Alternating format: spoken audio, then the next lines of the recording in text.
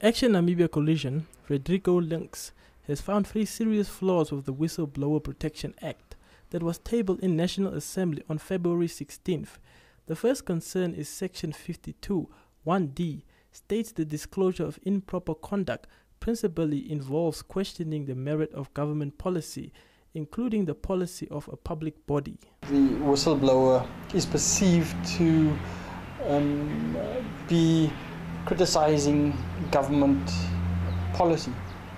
So basically, I mean, if you were to speak out, this is how we understand this. If you were to speak out about, for instance, mismanagement of funds on a government expenditure scheme, it could be construed as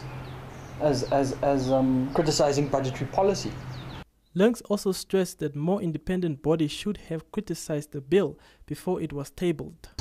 Through this bill, aren't set up as independent bodies, as in the case of, say, the Ombudsman in the Constitution.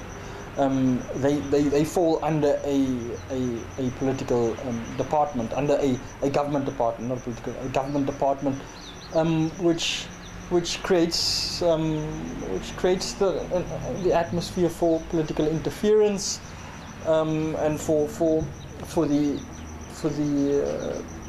actors in these bodies to be cautious of political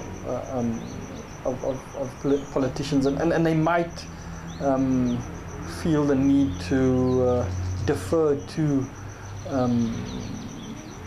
their superiors. Links wants this bill to be subjected to a standing committee and for public hearings to be conducted for the public's input.